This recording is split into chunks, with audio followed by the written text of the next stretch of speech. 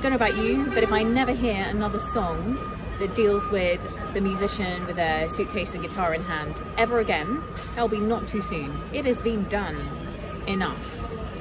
However, traveling is a great songwriting inspiration. I am at a train station with my suitcase and guitar in hand, but I will not be writing any lyrics about that. What I might do is just use the opportunity for that rhythmic movement to get me slightly out of my normal frame of mind, just free write whatever I can think of. If I can't think of anything, I might look around and see who else is traveling or what their story is or what I might imagine their story to be. I might look out of the window and just describe what I can see. So think of it as like a little visual sketch. So it's a great way to be out of your routine and just review things in a slightly different way and think slightly different thoughts. Sitting at the railway station, got a ticket for my destiny.